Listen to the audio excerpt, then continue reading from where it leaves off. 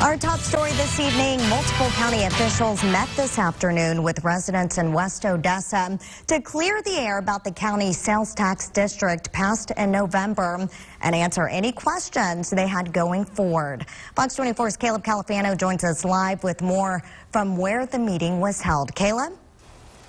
Hey, Monica. Well, this was a promise that Ector County Judge Debbie Hayes had for this meeting after they voted in this sales tax back in November. Now, her, along with multiple officials here, met first and discussed some misconceptions. Many in the county thought the sales tax would be implemented January 1st, while in reality, the tax dollars won't be collected until April, and the county won't receive their first check until July.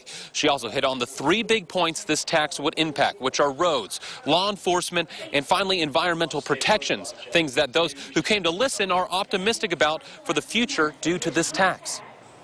If the sheriff's department could get, more people per shift, at least double what they have now, that would be wonderful. And then as well as with the environmental, if the environmental can get more people out there, then they can crack down even more. I think they're excited about it. I think they're excited to see some positive results from that.